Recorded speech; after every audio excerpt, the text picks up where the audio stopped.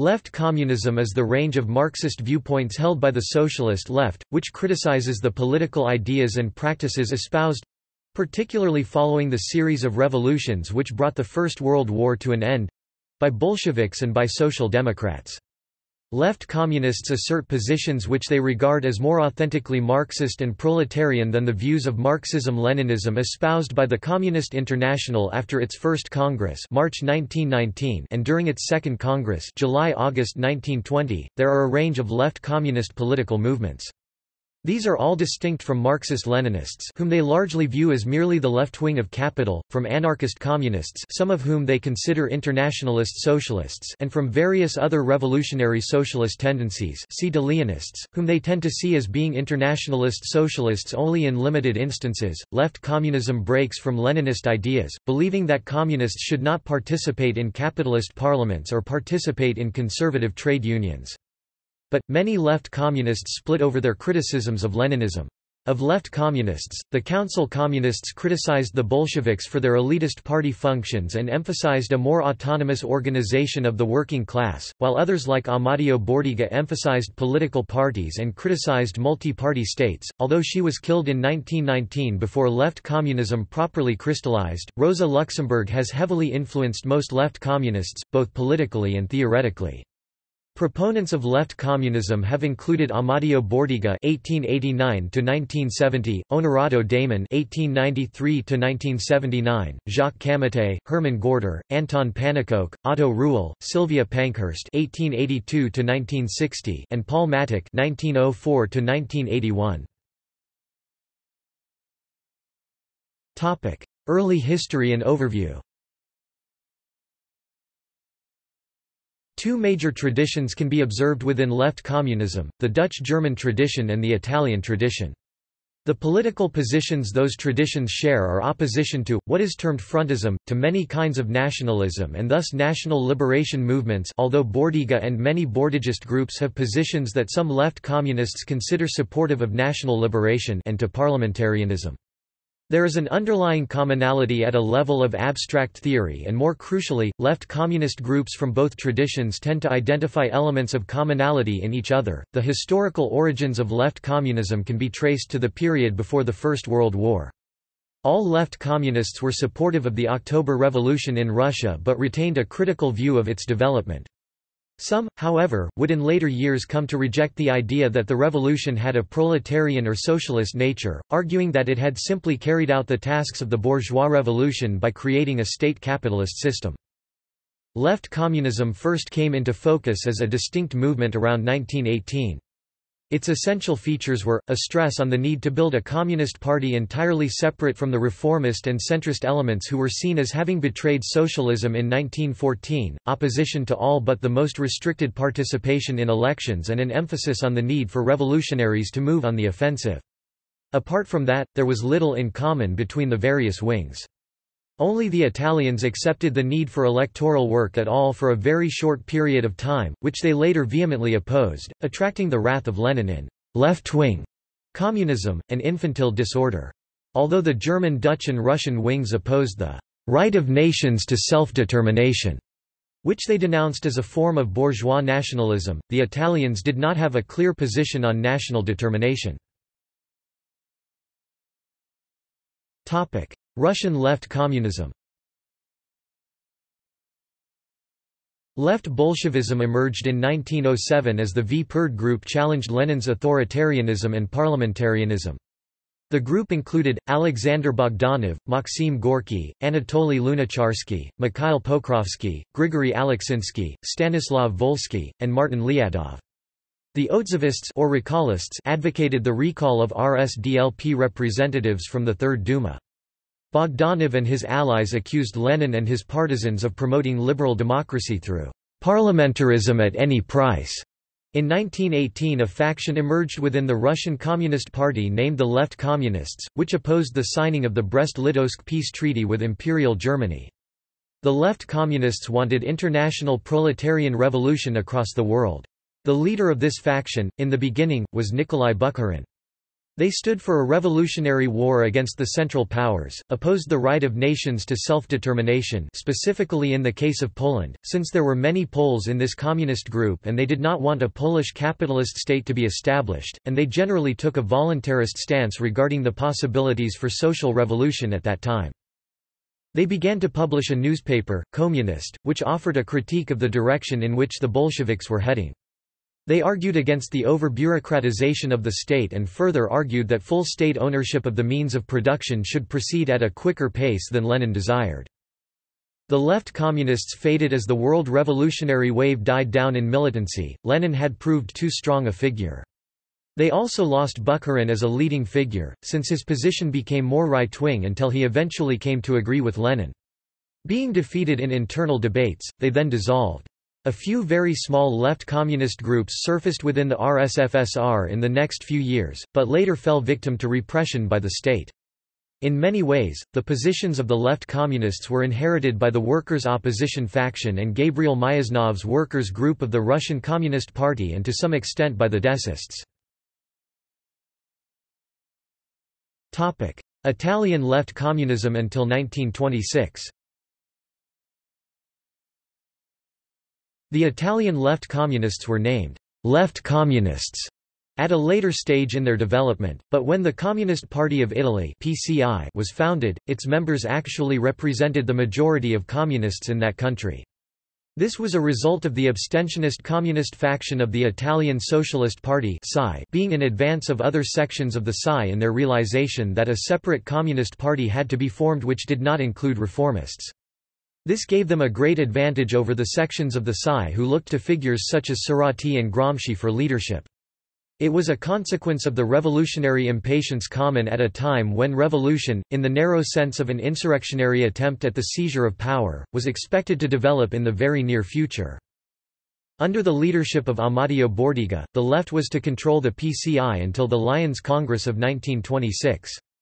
In this period, the militants of the PCI would find themselves isolated from reformist workers and from other anti-fascist militants. At one stage this isolation was deepened when communist militants were instructed to leave defense organizations that were not totally controlled by the party. These sectarian tactics produced concern in the leadership of the Communist International and led to a developing opposition within the PCI itself. Eventually these two factors led to the displacement of Bordiga from his position as first secretary and his replacement by Gramsci. By then, Bordiga was in a fascist jail and he was to remain outside organized politics until 1952. The development of the left communist faction was not the development of the Bordigist current as it is often portrayed. The year 1925 was a turning point for the Italian left as it was the year that the so-called Bolshevization took place in the sections of the Communist International. This plan was designed to eliminate all social democratic deviations from the Comintern and develop them on Bolshevik lines or at least along the lines of what Zinoviev, the secretary of the International, considered Bolshevik lines. In practice, this meant top-down bureaucratic structures in which the members were controlled by a leadership approved of by the Comintern's International Executive Committee. In Italy this meant that the leadership which had formerly been in the hands of Bordiga was given to a body that came into being when the Cerati Mafia minority of the PSI joined the PCI, although Bordiga's group were in a majority. The new leadership was supported by Bordiga, who, as a centralist, accepted the will of the International. Nevertheless, Bordiga fought the IEC from within, only to have an article of his which was favorable to Trotsky's positions on the disputed Russian question suppressed. Meanwhile, sections of the left motivated by Onorato Damon formed the Entente Committee. This committee was ordered to dissolve itself by the incoming leadership, led now by Gramsci who only then opposed Bordiga's positions, which had gained prestige after a successful recruitment campaign. With the Party Congress of 1926 held in Lyons, crowned by Gramsci's famous Lyons Theses, the left majority was now defeated and on course to becoming a minority within the party. With the victory of fascism in Italy, Bordiga was jailed and when he opposed a vote against Trotsky in the prison PCI group, he was expelled from the party in 1930. He took a stance of non-involvement in politics for many years after this. The victory of Italian fascism also meant that the Italian left would enter into a new chapter in its development, this time in exile. Dutch-German left communism until 1933. Left communism emerged in both countries together and was always very closely connected.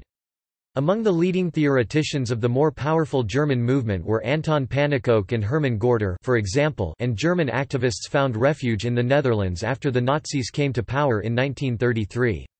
The critique of social democratic reformism can be traced back before World War I, since in the Netherlands a revolutionary wing of social democracy had broken from the Reformist Party even before the war and had built links with German activists.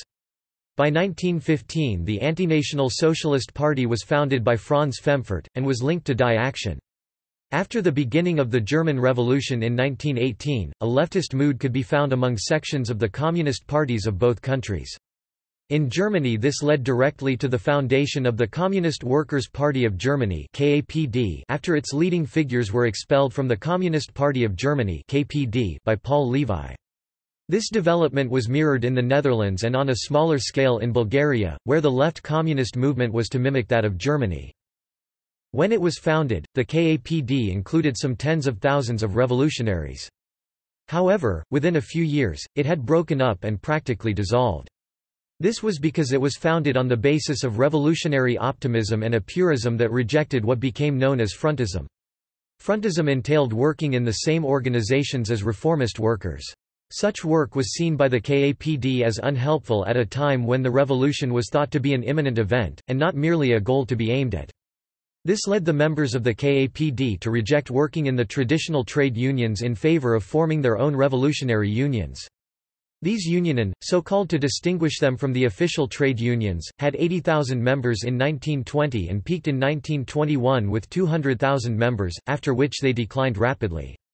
They were also organizationally divided from the beginning, with those Unionen linked to the KAPD forming the AAUD, and those in Saxony around Otto Rühl who opposed the conception of a party in favor of a unitary class organization being organized as the AAUE. The KAPD was unable to reach even its founding Congress prior to suffering its first split when the so-called National Bolshevik tendency around Fritz Wolfheim and Heinrich Laufenberg appeared. It should be noted that this tendency has no connection with modern political tendencies in Russia which use the same name. More seriously, the KAPD lost most of its support very rapidly as it failed to develop lasting structures. This also contributed to internecine quarrels, and the party actually split into two competing tendencies known as the Essen and Berlin tendencies to the historians of the left. The recently established Communist Workers' International split on exactly the same lines as did the tiny Communist Workers' Party of Bulgaria. The only other affiliates of the CAI were the Communist Workers' Party of Britain led by Sylvia Pankhurst, the Communist Workers' Party of the Netherlands in the Netherlands, and a group in Russia. The AAUD split on the same lines, and it rapidly ceased to exist as a real tendency within the factories. Left communism and the Communist International. Left communists generally supported the Bolshevik seizure of power in October 1917 and entertained enormous hopes in the founding of the Communist International. In fact, they controlled the first body formed by the Comintern to coordinate its activities in Western Europe, the Amsterdam Bureau. However, this was little more than a very brief interlude, and the Bureau never functioned as a leadership body for Western Europe as was originally intended. The Vienna Bureau of the Comintern may also be classified as left communist, but its personnel were not to evolve into either of the two historic currents that made up left communism. Rather, the Vienna Bureau adopted the ultra-left ideas of the earliest period in the history of the Comintern. Left communists supported the Russian Revolution, but did not accept the methods of the Bolsheviks. Many of the German-Dutch tradition adopted Rosa Luxemburg's criticisms, as outlined in her posthumously published essay entitled The Russian Revolution. In this essay, she rejected the Bolshevik position on distribution of land to the peasantry, and their espousal of the right of nations to self-determination, which she rejected as historically outmoded. The Italian left communists did not at the time accept any of these criticisms, and both currents would evolve. To a considerable degree, Lenin's well-known polemic Left-Wing Communism, an Infantile Disorder, is an attack on the ideas of the emerging left communist currents. His main aim was to polemicize with currents moving towards pure revolutionary tactics by showing them that they could remain based on firmly revolutionary principles while utilizing a variety of tactics. Therefore, Lenin defended the use of parliamentarism and working within the official trade unions. As the Kronstadt rebellion occurred at a time when the debate on tactics was still raging within the Comintern, it has been wrongly seen as being left communist by some commentators. In fact, the left communist currents had no connection with the rebellion, although they did rally to its support when they learned of it. In later years, the German-Dutch tradition in particular would come to see the suppression of the revolt as the historic turning point in the evolution of the Russian state after October 1917. Italian left communism 1926–1939. After 1926, Italian left communism took shape in exile and without the participation of Bordiga. Contacts between the Italians and the Germans had been made and were developed in France, but the Italian left saw the KAPD's stress on factory organization as being similar to the ideas of Gramsci's L'Ordine Nuovo and therefore rejected closer contact. Attempts to work with the group around Karl Korsch also failed. The left faction of the PCD was formally established in July 1927 by a number of young militants. This new group had members in France, Belgium and the USA and published a review entitled Prometeo. It was estimated in 1928 that it had at most 200 militants, but it would seem that while it never had more than 100 militants active at any one time, its influence was actually far greater. The control of the PCD apparatus by the Stalinists, however, meant that attempts to reach other exiles was almost impossible and they were driven back into small circle work. The Italian left faction was for the rest of the 1930s led by Ottorino Perroni, also known with the pseudonym Versessi, although it was fiercely opposed to the cult of the personality which was developing in the Comintern around Stalin in these years and resisted similar pressures in its own organization. The faction had members in France, Belgium and the USA. How many in Italy looked to it cannot be ascertained since all communist activities there had been driven underground by the fascist government. The main activity of the faction through these years was the publishing of its press, which consisted of the paper Prometeo and the journal Bilan. With its establishment as a group, the faction also looked for international co-thinkers. Seeing the international left opposition, led by Leon Trotsky, as central to the non-Stalinist communist movement, they sought contact with it. These contacts were to be severed when agreement on basic principles proved impossible.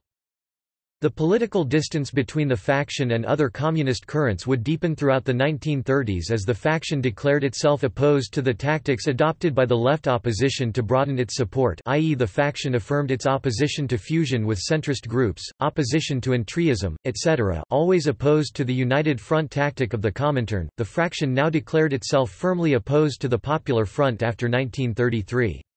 Like the Trotskyists, it saw the failure of the Communist Party of Germany in the face of fascism as its historic failure and ceased to consider itself a fraction of the Communist Party from the date of its 1935 Congress, held in Brussels. Isolated, the left fraction sought to discover allies within the milieu of groups to the left of the Trotskyist movement. Typically these discussions came to nothing, but they were able to recruit from the disintegrating Ligue des Communistes Internationalistes (LCI) in Belgium, a group which had broken from Trotskyism.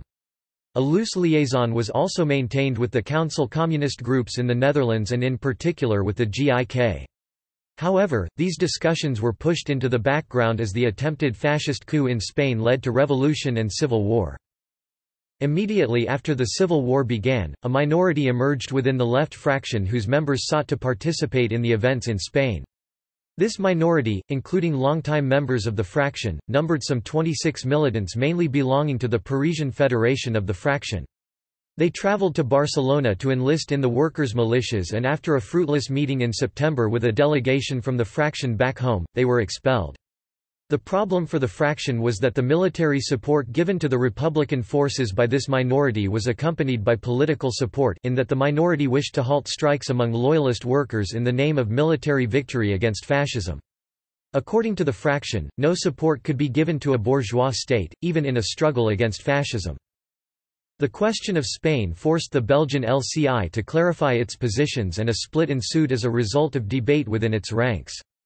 At its February 1937 conference, a minority of the LCI led by Mitchell defended the positions of the Italian left and were expelled. Although less than 10 in number, they formed a Belgian fraction of the communist left. It was at this point that the Italian left learned of a group called the Grupo de Trabajadores in Mexico with very similar positions to their own. It was led by Paul Kirchhoff and had left the Mexican Trotskyist movement. Kirchhoff had formerly been a member of the KAPD in Germany, then a Trotskyist in the USA, but his tiny group would seem to have disappeared at the outbreak of war in 1939. In early 1938 the Italian and Belgian fractions formed an international bureau of the left fractions which published a review called October. During this period the Italian left also reviewed a number of positions which it thought had become outdated. They rejected the idea of national self-determination and began to develop their views on the war economy and capitalist decadence. Much of this was carried out by Versessi, but Mitchell from the Belgian fraction was also a leading figure in the work. Perhaps most dramatically they also reviewed their understanding of the Russian Revolution and the state that had emerged from it. Eventually they came to argue that the Russian state was by the late 1930s state capitalist and was not to be defended. In short, they believed there was need for a new revolution. 1939 to 1945. Many small currents to the left of the mass communist parties collapsed at the beginning of the Second World War, and the left communists were initially silent too. Despite having foreseen the war more clearly than some other factions, when it began they were overwhelmed. Many were persecuted by either German Nazism or Italian fascism. Leading militants of the communist left, such as Mitchell, who was Jewish, were to die in the Buchenwald concentration camp. Meanwhile, in Germany the final council communist groups had disappeared in the maelstrom, and in the Netherlands the International Communist Group was moribund. The former centrist group led by Henk Snevely, the Revolutionary Socialist Workers' Party, RSAP, transformed itself into the Marx-Lenin-Luxemburg Front. But in April 1942 its leadership was arrested by the Gestapo and killed. The remaining activists then split into two camps. On the one hand some turned to Trotskyism, forming the Committee of Revolutionary Marxists (CRM), while the majority formed the Kommunismenbond Spartacus. The latter group turned to council communism and was joined by most members of the GIK. In 1941, the Italian fraction was reorganized in France and along with the new French nucleus of the communist left came into conflict with the ideas which the fraction had propagated from 1936, of the social disappearance of the proletariat and localized wars, etc. These ideas continued to be defended by Versessi in Brussels. Gradually the left fractions adopted positions drawn from German left communism. They abandoned the conception that the Russian state remained in some way proletarian and also dropped Versessi's conception of localized wars in favor of ideas on imperialism inspired by Rosa Luxemburg. Versessi's participation in a Red Cross committee was also fiercely contested. The strike at Fiat in October 1942 had a huge impact on the Italian fraction in France, which was deepened by the fall of Mussolini's regime in July 1943. The Italian fraction now saw a pre-revolutionary situation opening in Italy and prepared to participate in the coming revolution. Revived by Marco in Marseille, the Italian fraction now worked closely with the new French fraction, which was formally founded in Paris in December 1944. However, in May 1945 the Italian fraction, many of whose members had already returned to Italy, voted to dissolve itself so that its militants could integrate themselves as individuals into the Internationalist Communist Party. The conference at which this decision was made also refused to recognize the French fraction and expelled Marco from their group. This led to a split in the French fraction and the formation of the Gauche Communiste de France by the French fraction led by Marco.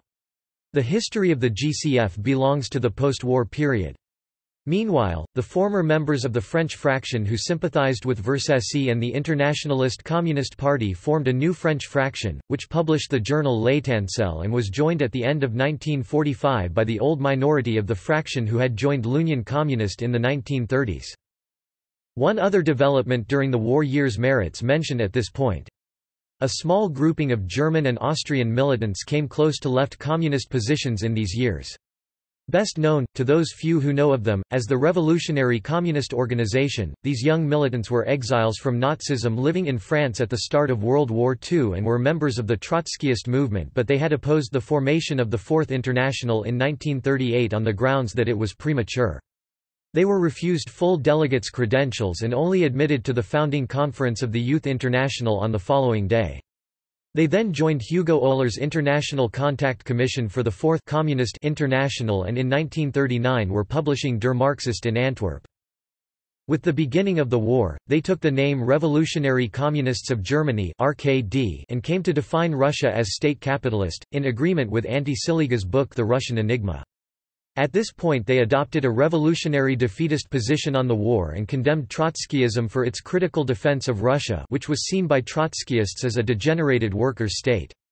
After the fall of France, they renewed contact with militants in the Trotskyist milieu in southern France and recruited some of them into the Communistes Révolutionnaires in 1942. This group became known as Fraternisation Prolétarienne in 1943 and then L'Organisation Communiste Révolutionnaire in 1944. The CR and RKD were autonomous, and clandestine, but worked closely together with shared politics. As the war ran its course, they evolved in a councilist direction, while also identifying more and more with Rosa Luxemburg's work. They also worked with the French fraction of the communist left and seem to have disintegrated at the end of the war. This disintegration was speeded no doubt by the capture of a leading militant, Karl Fischer, who was sent to the Buchenwald concentration camp where he was to participate in writing the declaration of the Internationalist Communists of Buchenwald when the camp was liberated. 1945 to 1952. The closing stages of the Second World War marked a watershed in the history of left communism, as was true for every other political tendency. Left communists, like the Trotskyists, expected the war to end with at least the beginnings of a revolutionary wave of struggle similar to that which had marked the end of the First World War. Therefore, strikes in Italy from 1942 onwards were of intense interest to them.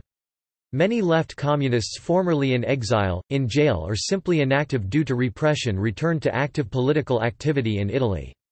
This had the result that new organizations identifying with left communism came into being and older ones dissolved themselves. We look at these organizations and in particular at the International Communist Party below.